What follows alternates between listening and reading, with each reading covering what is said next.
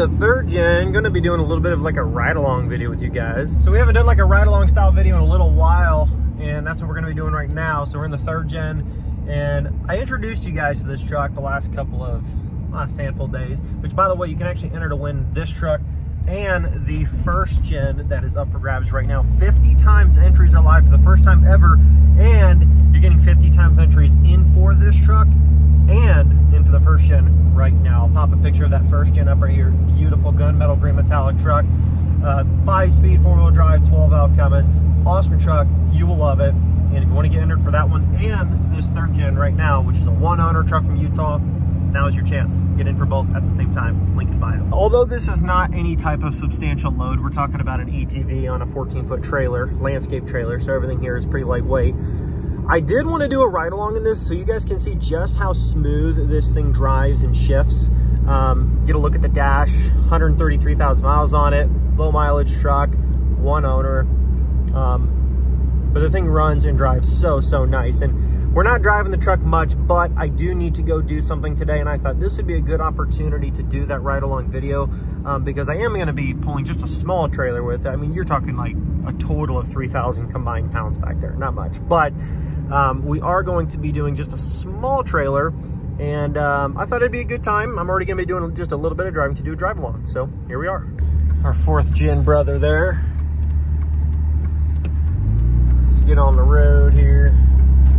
Get a little straightaway. This thing does have an Apple CarPlay head unit in there. It's Pioneer.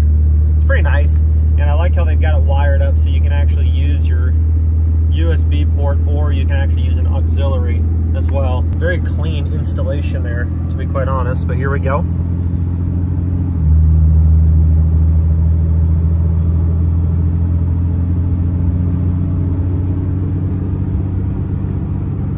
We are in tow haul, by the way, although it's probably not necessary to be in tow haul.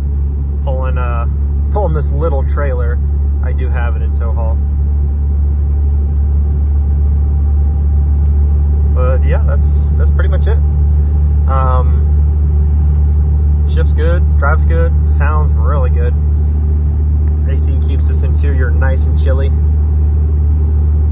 We just got to run by the bank, grab a little something because we got to go pick up the wife's birthday gift here. Actually, the day you see this, I think it will be her birthday or the day before. So if you want to drop her happy birthday in the comments, I'm actually going to be picking up a deer mount for her deer mount from last year, her first archery buck. She's been really getting into the bow hunting thing the last few years, and 2 years ago she got a doe behind the house with her bow at 13 yards, and then last season she shot a 3.5-year-old buck behind the house at 15 yards.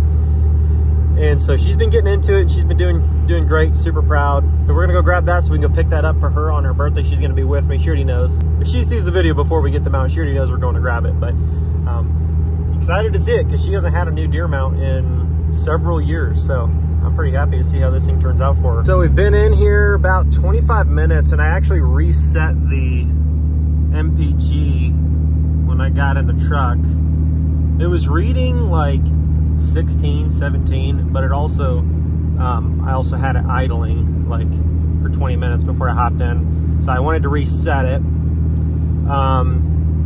And it's saying we're in that 20-ish range. It's kind of bounced back and forth over the last 20 minutes between like 19 and 22, but it's kind of favoring around that 20 range. And I don't know how accurate that is anyway, so take it as a grain of salt. I mean, that thing could be completely inaccurate because this truck does have bigger than factory tires on it, stuff like that. And I don't know exactly how that's calculating. I don't know if it's based on tire rotation and RPM, and kind of like somehow the computer does the math to factor how much fuel it should have burned, assuming it's a totally stock truck. But yeah, so take it for what it is. But it is doing really good.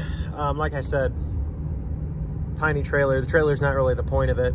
It's not like it's a towing test. Otherwise, we would have more than 3,000 pounds behind this thing. But I did just want to let you guys see the truck go through some gears and drive down the road and see how it drove. You can see the steering here. I'll zoom it out for half zoom. And there is the Apple CarPlay. It works great. Super nice. I mean, again, it's one of those things, like, it's got the key fob for locking and unlocking and remote starting the truck. It's got a lot of the creature comforts that you want out of a newer truck, but you've got that 5.9 under the hood, dude. You just got to think about that. It is worth something having a truck that you don't have to worry about DEF, DPF, you know, speed limit being reduced to 5 miles per hour if you run low on DEF, stuff like that. I mean, those are inconveniences that you don't really recognize until you are in the situation. I was actually in that situation recently because I have a new truck and it's got DEF. It needs DEF to run. And there's a good looking Power Stroke. Holy smokes, good looking truck. But my truck needs DEF. My new truck, I have an old truck too, a 2nd gen gas, love that truck. But my new truck takes DEF, and I was in the middle of nowhere towing a truck, and I had forgot to top off my DEF tank, and it didn't reduce my speed, but I got down to like 15 miles left until it was going to reduce my speed to 5 miles per hour. Like, how inconvenient is that? Especially when you're towing, there's limited gas stations and stuff to get into, depending on where you're at. But just crazy, but it happens. So something to think about when you do not need to worry about those things. It does have a value on it, that's for sure. I still love living in Ohio, if you're wondering. Gorgeous views, beautiful terrain, big bucks, you know, the important things. Still love it, not sick of it yet, and I don't think that'll ever happen. So just a little where I live update. You can see steering is super tight. It's got just a tiny bit of play, but the play that it has is mostly just because of the 35s on it. But this thing on stock wheels and tires, straight as an arrow with like almost zero play in the wheel. The play in the wheel thing, it just kind of happens when you go aftermarket on wheels and tires and they get bigger, and there's just a little bit more tire on the road, a little bit more to pull the wheel a little bit one way or the other. Now these aren't anything crazy. It's only a 35 by 1250 on like a 17.9, so nothing crazy, but everything you go bigger than factory, it does have a super minor effect. And like I said, I mean, for the most part, it's not like you have to constantly monitor the wheel to keep it on the road. I mean, for the most part, just drive straight. But for Dodge, I'm telling you, no hands, no knees. The thing drives really nice. Some pretty good grade terrain change here up and down these hills. I don't know if the camera's doing it much justice, but very hilly. Been down this road a couple hundred times throughout my childhood. They just up and down, all the way down, all the way up.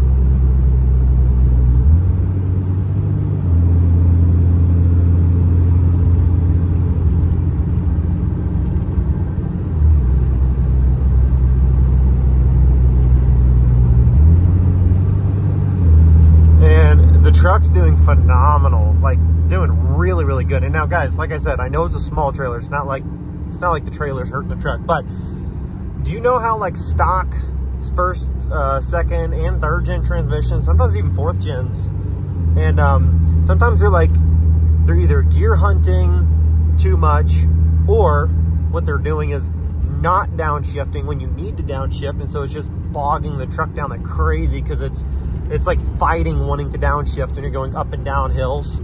This thing, like without any hesitation, as soon as you go down and you start to go back up a hill and it feels any kind of resistance, like it's going to become sluggish, it downshifts to make sure that that does not happen, and then it just accelerates right on up the hill. And then once you're at the top of the hill and you no longer need any kind of higher RPM and downshifting, it just pops back down into a higher gear, lets the RPMs drop, and you're good. Like, this is nice and easy right now. But back there where there were some little bit steeper hills, a little bit steeper terrain, I personally like that. Instead of a transmission being, I really want that first gen so bad. That first gen has been sitting in the weeds there since I was like, I don't even know. It's probably like 5 or 6 years old, somewhere in there. That truck's been parked there, and I don't know why it ever got parked, but it's a first gen dually. It's a 4-wheel drive truck too. The guy parked it for some reason, then he bought a brand new one in 05. He actually has an 05 dually as well. So for some reason, he parked that 12-valve first gen there and just left it for the weeds, and it's been sitting there for the last 22 years, I think. 22 years, give or take. So I don't know if something catastrophic happened. I would hope for him to park it like that, or he just had a transmission problem, and back in the day, those trucks weren't really worth trading in back in 05, and so maybe he just thought, forget it, I'd rather just park it in the yard and go buy a new truck. It's not even worth trading. But I've always wanted to buy that truck and see if we can get it to fire up and then redo it, just because I've literally driven past that thing a couple hundred times over my childhood and over my lifetime, and it's never moved, ever. But anyway, so on the topic of the transmission, so this thing, it does great. It's in tow haul, but it seamlessly shifts on level ground. But when you are going up and down, oh, look at that groundhog, I hate groundhogs.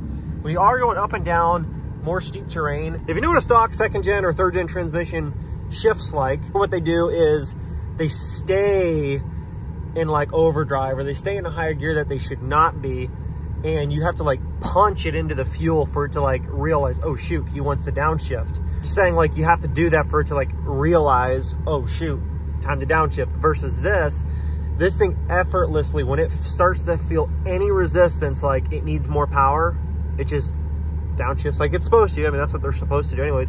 It downshifts to make sure it maintains that RPM where it needs to be to keep the truck moving forward and maintain speed and everything else.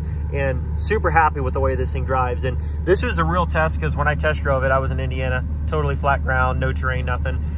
This definitely tested it in terms of getting an actual feel for how the transmission behaves. Couldn't be happier. That's honestly it for this video, guys. It wasn't really going to be anything too crazy. I did want to show you right along, get a feel and a visual for how the transmission shifts. We got it all up to highway speeds, back roads, steep elevation changes through the hills. It shifts and runs and drives the truck. I'm impressed with it, super impressed. That's why we bought it, of course, to give away to one of you guys. If you want to get entered for this truck or the first gen that's up for grabs right now, I'll show that truck again right here. You can do that right now. 50 times entries are live for both trucks from July 26th, which is already past us, to August 4th, which is in just a few days. If you want to grab dual entries and get 50 times entries for both, you can do that right now.